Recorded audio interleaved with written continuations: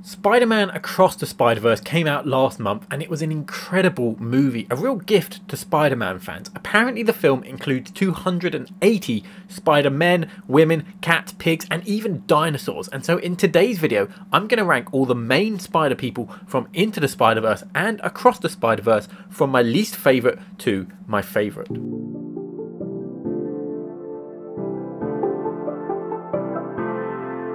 Hello and welcome to Cinemaze. Now before we begin, I think we need to set a criteria for who I'm going to be including in this list, because as I mentioned there's 280 Spider people in just the second film, and ranking all of them would be a massive task that would make this video go on for ages, and it would be so hard to rank them all from each other. So what I plan to do is rank the main Spider people that appear in the film. So firstly, they need to be a named character, and secondly, they need to have a line of dialogue. Also, I'm only going to be ranking characters who have new footage for these films. So the cameos that we get from Andrew Garfield and Tobey Maguire of reused footage aren't going to be included on this list, and I'm only going to be taking into account the character's role in these films. So characters like Spider-Man from the 1967 series or Spectacular Spider-Man are only getting ranked based on what they add to these movies rather than their own series. Also, this is my opinion and it's not a definitive list. I may have missed some people out, so if I did, let me know in the comments below. But let's start the ranking. Number 22, Metro Spider-Man. Metro Spider-Man is voiced by the music artist Metro Boomin. Apparently,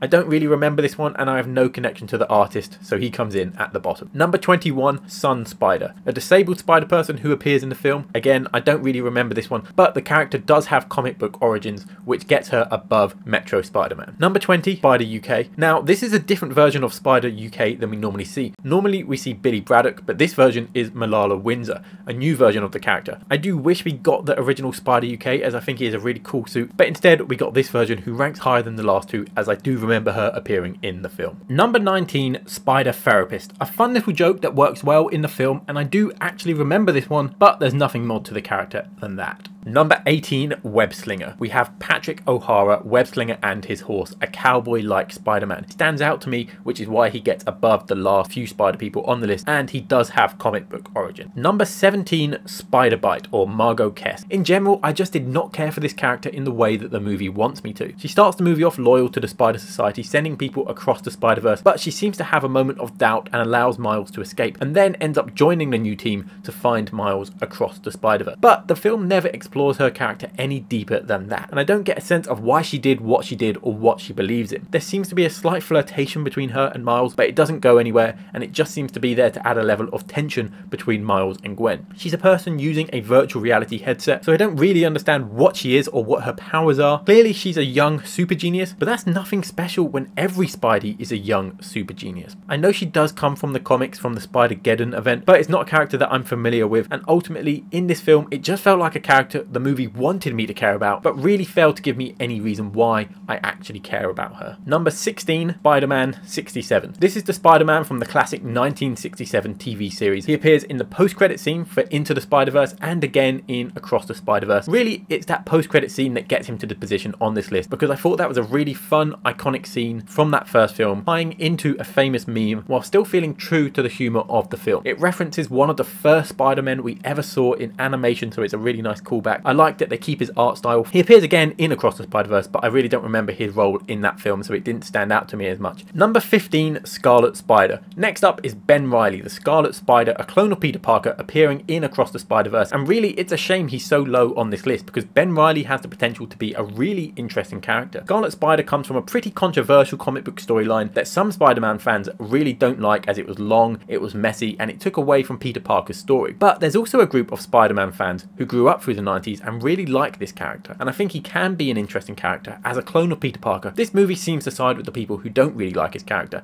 and instead decides to make him a joke, which is a bit of a shame. But that said, the jokes are pretty funny and they're very self-aware of who this character is and the era that he comes from, making jokes about his muscles and how serious and gritty he is, which really does sum up that era of the comics. He's also voiced by Andy Samberg, who seems like he'd play really well off Jake Johnson's Peter B. Parker, so I wish we actually saw those two together. I do like the design and the look they gave him. it really does look he comes straight from a comic book out of the 90s. So overall, an interesting character from the comics used for some very funny jokes with a cool art style, but nothing more than that. Number 14, Spectacular Spider-Man. It really pains me to have this character so low in my ranking. Coming into this film, knowing the character was going to be in the movie was one of the things I was most excited about. A chance to see the Spectacular Spider-Man again and potentially give some closure to fans, because that show was cancelled way too soon. For reference, I loved that series, and Spider-Man from that show is probably in my top 3 versions of Peter Parker across all media. However, I said I'm only going to rank them based on their appearance in these movies, and in this franchise his appearance was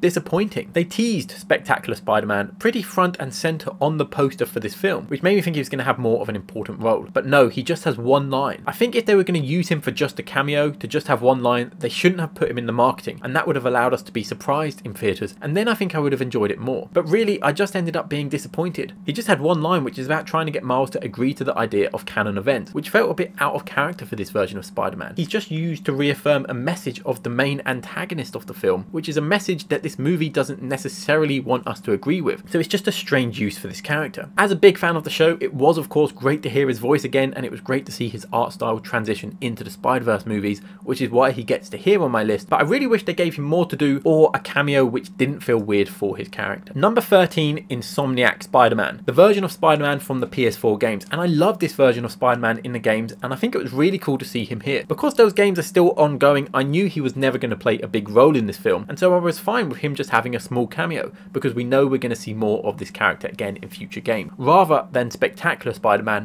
which we may never see again. Insomniac Spider-Man is used for a pretty funny joke in the movie, so this version ranks above Spectacular Spider-Man because they're both quick one-line cameos, but this one felt more like a fun cameo which doesn't affect the legacy of the character. Number 12, Lego Spider-Man. As the Spot is travelling across the Spider-Verse, he ends up in a Lego universe with a Lego Spider-Man, and I think it's a really fun, fresh scene while showing how unique the multiverse can be. It was nice to see a version of Spider-Man that felt quite traditional, working in the Daily Bugle. It also has a really nice story behind it, where the sequence was actually animated by a 14-year-old animator who makes fan-made Lego trailers on YouTube. So overall, just a really nice fun scene with a nice story behind it, but there's nothing particularly deep to this character, pushing him higher up on my list. Number 11, Penny Parker, an anime style character appearing in Into the Spider-Verse and briefly in Across the Spider-Verse. She's a cool character with a distinctive power set and a different anime art style, which I appreciate. But of the alternative Spider people we get in the main team, I feel like she's the least memorable. Some of the other characters are more jokey, which makes them stand out more, and the less jokey characters normally get a bit more character development. Now, Penny isn't that jokey, and she doesn't get much development, and that's why she's this low down on my list. She's very briefly in Across the Spider-Verse, and clearly she's grown up and she's a lot more jaded and burnt out. You know, it's actually become a meme about how different she seemed in that film. And so I'm interested in this character enough to want to find out more about what's happened to her between the films, but I don't think we know enough about this character to have her higher up on the list. Number 10, Jessica Drew. Coming into my top 10, we have Jessica Drew's Spider-Woman, and she's in a very similar position to Penny Parker, where she had a decent amount of screen time,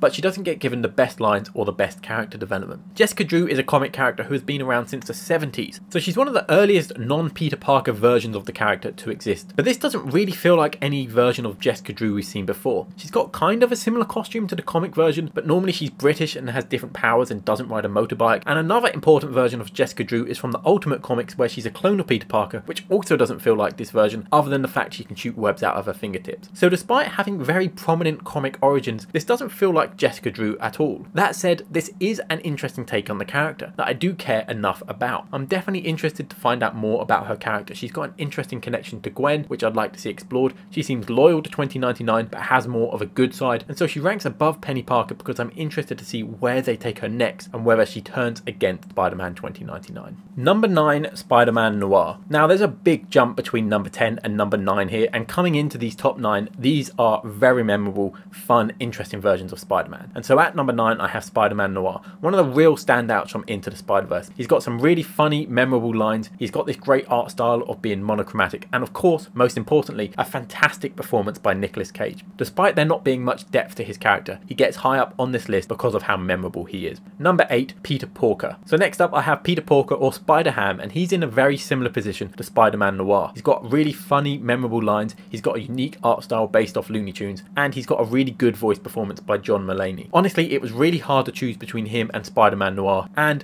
the reason I chose Spider-Ham is because I can't believe they actually put him in a film and made it work. Way before the Spider-Verse films, I remember reading about Peter Porker and how there was this whole cartoon Marvel universe designed as a parody of the characters. It's a universe which dates back to the 80s, way before any kind of Spider-Verse event. And so it's always been this fun part of Spider-Man history which has existed for a while now, and I love that they brought it into the movies. Number 7, Spider-Man India. I thought Spider-Man India was a fantastic addition to Across the Spider-Verse because he was a really fun character who felt like a breath of fresh air. I thought he had a fantastic screen presence and some of the best jokes in the film. At his core, he still felt like Spider-Man, but in a very different and interesting cultural environment. Now, there's two reasons why I rank him above Noir and Peter Porker. Firstly, he felt more integral to the story, like introducing the idea of canon events and how Miles wants to stop them. So it felt like a more personal and story-based character than some of the other Spider people. And the second reason I have him so high up here is that this is one of the cases where they actually improved the comic version of the character. They gave him a much more unique costume, they created an interesting setting with Mumbattan, and they managed to include classic Spidey elements into him. So overall, just a really fun, fresh and unique character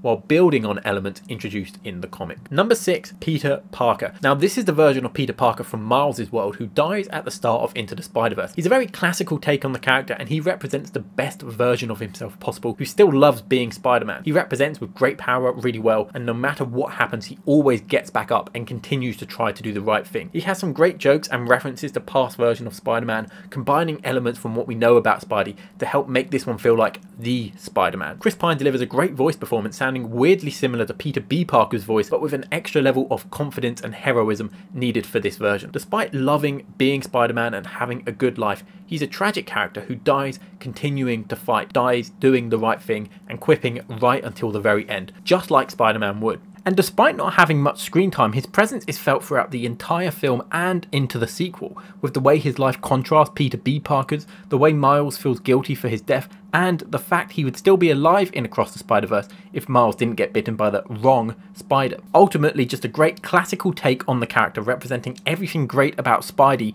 while still having an emotional core which resonates across the films. Number 5, Hobie Brown. Kicking off my top 5 is Hobie Brown, aka Spider-Punk. I thought this was a fantastic addition to Across the Spider-Verse. On the surface, he seems like another one of those throwaway gimmicky Spider-Man characters, but what gets him so high up on my list is there's actually a lot more nuance to the character that I really appreciate. Firstly, he has this awesome art style where it's constantly switching in and out, representing how this punky character doesn't stick to the rules. He's voiced fantastically by Daniel Kaluuya and has a lot of great jokes. As I mentioned, at first glance, he's another one of those fun, jokey characters. His jokes tend to be about being a punk, not wanting to fit in, not wanting to be part of the Spider Society and stealing things. And that seems to be all there is to him. However, when you get to the end of the film, you realise there's a lot more to this character. Everything that he said to Miles about not needing to fit in, about not wanting to join the Spider Society, about doing his own thing and building his own wristband, all were true. They weren't just edgy punk jokes. They were actually right. Miles doesn't need to be part of the Spider Society. He should be his own person and do what he believes in. I realised by the end of the film that all the parts Spider-Punk was stealing across the film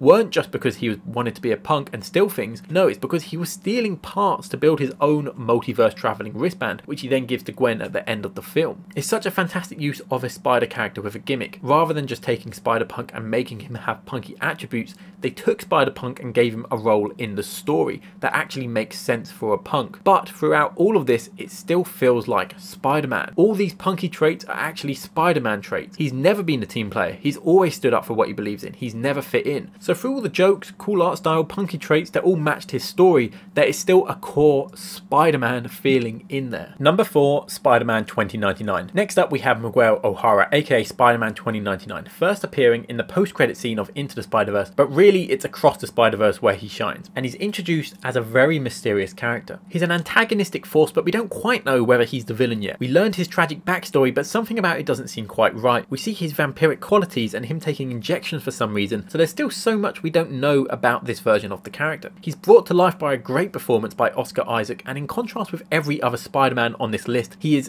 deadly serious. We don't see him make any jokes, and he seems to carry the weight of the world on his shoulders even more than Peter Parker. He has a great screen presence, which is normally hard to capture in animation, and this is due to his voice, his massive size, and his soundtrack. Despite being a massive departure from the Spider-Man 2099 character in the comics, and even very different from the post-credit scene in Into the Spider-Verse, I think this is a really interesting and fascinating version of the character, as an antagonist backed up by emotional weight, but really it's that intrigue that gets him so high on my list. I want to watch the next movie to find out more about him. Is he who he says he is? Is he actually a good guy or a bad guy or an anti-hero? Are his ideas on canon events true? I hope they have satisfying answers to these questions, because it's these questions which gets him so high up on my list. Number 3, Spider-Gwen. Heading into my top 3 is Spider-Gwen, or Gwen Stacy, or Spider-Woman, whatever you want to call her. I thought she was a nice addition in Into the Spider-Verse, but it's really Across the Spider-Verse where she shines. Across the Spider-Verse is very much a part 1 of 2 with an incomplete ending, but Gwen's story actually goes through a complete arc, and she feels like as much of a main character as Miles does. Across the Spider-Verse really put her in the spotlight. She has a very emotional story which grounds the film with personal stakes. Not only is this satisfyingly resolved by the end of the film, but it also ties into the idea of canon events, and that her dad not dying as the police captain, maybe Spider-Man 2099's ideas are wrong. They do something interesting where, because her art style is similar to Miles's, instead they make her universe look unique, with this kind of futuristic watercolour look very inspired by the comic art, and the look of her world shifts from a muddled, melting colour set to a solid clear colour as she resolves her relationship with her dad, which I think is just a clever way of using animation to tell a character story. I also love how in Across the Spider-Verse, with her opening action scene, she's making some great jokes and quips, and it helps to make her feel like a Spider-Man character. That despite all these differences, she is a spider person, and I love that. So it's really that emotional story while maintaining that Spider-Man feeling that gets her to my number 3 spot. Number 2, Peter B. Parker. I think this is one of the best interpretations of Peter Parker, because on the surface in both movies he's so different from what we expect Peter to be like, but at his core he is one of the most fundamentally Spider-Man interpretations of the character. When we first meet him in Into the Spider-Verse, he's a mess. He's old, he's fat, he's tired, he doesn't want to be Spider-Man, and he even seems reluctant on the idea of great power and great responsibility. But he still puts on the suit, he still always gets back up, and at the end of the film he's willing to sacrifice himself and never return to his universe in order to save the day. You can't get more Spider-Man than that. I think it's really powerful to see a version of Spider-Man that is older and still continuing to fail and still feeling relatable, but facing different issues for his stage of life. I think if Spider-Man is to exist as a character that always stays relevant and work as a character where anyone can wear the mask, we need to have versions of the character at different ages and not be afraid to have him change. And then when we come into the second film, they do something that we rarely ever see for Peter Parker. They allow him to be happy. Yes, failure is a key part of the Spider-Man character, but fans of the comics are becoming more and more frustrated by Marvel's editors not allowing Peter to grow up and get married and have children and just be happy. His marriage and his children have been undone in the comics multiple times, and so it's just so satisfying that we get to see a version of Spider-Man overcome his struggles and earn his happiness and be allowed to have it. I do wish we got more of him in the second film, but I do like what they showed us. And that's not even going into his arc as a reluctant mentor who learns to want children through his relationship with Miles, or how his arc mirrors and contrasts the Peter Parker of Miles' world, and his incredible voice performance by Jake Johnson, who I never would have thought would make a good Peter Parker, but really brings it to life as both the disheveled Spider-Man and the proud dad. Overall, a phenomenal interpretation of Peter that takes him in directions that writers aren't normally allowed to go, but still manages to make him feel like Peter Parker. Number 1, Miles Morales. Of course, Miles is the main character and he gets the most screen time, so he should be number 1. But it is pretty amazing that through all the multiverse and cameos and crazy spider people, Miles still comes out as the best and still has a very personal and grounded story in both films. In the first film we get a very classic Spider-Man origin story, and then in the second film we see him struggling to balance his life as both Miles and Spider-Man, and then trying to be the hero he wants to be, trying to save everyone. Again, telling a very classic Spider-Man story through a new version of Spider-Man. He's influenced by other spider people, but also challenges and inspires them back. But what really gets him to my number 1 spot is how this is the definitive version of Miles and how his story really encapsulates the idea that anyone can wear the mask. I think coming into the Spider-Verse, most people still saw Peter Parker as the one and only Spider-Man. But it's this version of Miles and his story which really made a lot of people accept Miles as Spider-Man, realizing you can stay true to Spider-Man, stay true to Peter Parker and what he represents, but through other characters. Miles in the comics can often come across as Peter Parker Light or Peter Parker for a new generation. He doesn't always stand alone as his own character, but this version of Miles really feels like his own unique character. He still has Spider-Man traits. He's young, he's smart, he likes to make jokes, but he doesn't just feel like Peter Parker. He likes art, he likes music, you feel his culture. I think this version of Miles benefits from the multiverse. You can experience the death of Peter Parker, which is an integral part of Miles' story, his Uncle Ben moment where he learned his responsibility, and then he gets to exist in a world where he is the one and only Spider-Man trying to live up to the legacy of Peter. But he can also benefit from learning and challenging other versions of Spider-Man using the multiverse. For having powerful emotional arcs which feel true to Spider-Man and what he represents while delivering the best version of Miles, making him feel like his own character and benefiting from both the death of Peter Parker and mentorship from Peter, Miles comes in at number 1. I hope you enjoyed my ranking. Let me know your ranking down below in the comments. This was a super hard list to make. Some of these are really close, but who's your favourite Spidey from these films? And what other versions would you like to see in the future? If you enjoyed this, please like the video. It helps me out so much, and subscribe for more videos on Spider-Man, Marvel, DC and other movies. But for now, thanks for watching. Cinemaze.